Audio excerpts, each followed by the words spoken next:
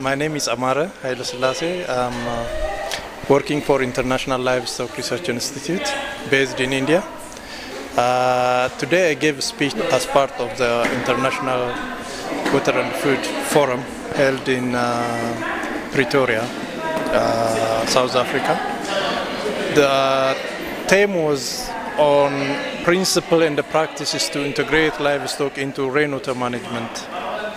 The idea behind this is actually in Blue Nile Basin we have very complex setting in terms of resource distribution, in terms of resource uses, and in terms of also the user's impact on environment. And livestock as part of the system uses the resource, also is part of the resource, and also affects the resource distribution, quality, and sustainability. And particularly this is intensifying in response to the ongoing global livestock evolution. ILRI has recognized in this respect the role of livestock in terms of water use, and the role of livestock interacting with water, and how that affects the overall system sustainability and also the livelihood of community.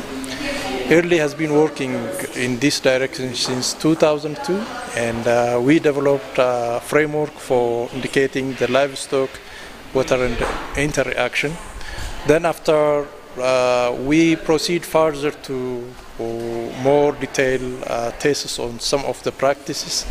Now we are in position just to claim that livestock water interaction productivity must be based on principles of improving the water productivity of feed and improving the efficiency of utilizing the water productive feeds. I can give you an example and probably underline also what I mean when I say integrating livestock into rainwater management. Just we were working, for example, verti-soil drainage as part of the practice that farmers must adopt. And just we run a small model, and in that we recognize that as a result of improved verti-soil drainage, like 40% improvement in milk yield as a result of residue flowing into the livestock compartment. And the thing what I'd like to say is integration, as far as we don't recognize clearly the ability of the livestock, the cows, to convert the residue produced as a result of this intervention into milk, and that benefit goes to the farmers. It's not an integration, it's rather a physical association. I think in that respect it's important when we say integrating livestock into rainwater management. It's important to consider both the agricultural component and also the livestock component. This is one example. The other example is also improvement in, for example, in the feed quality.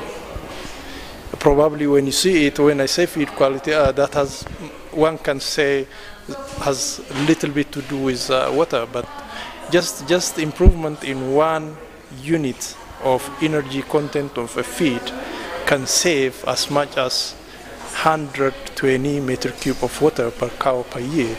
This is a very important amount of water which can be used for ecosystem services and also other livelihood activities. Therefore, more or less, this is the area where I was focusing, and we listed out, we identified several, more than 40 practices, and this must be targeted, but to farm household level and also to the landscape level, because different landscape respond differently to the different practices, and also the capacity of the farm household determines which practice they fit into because of resource allocation problem, and also because of access to land and water, those kind of things.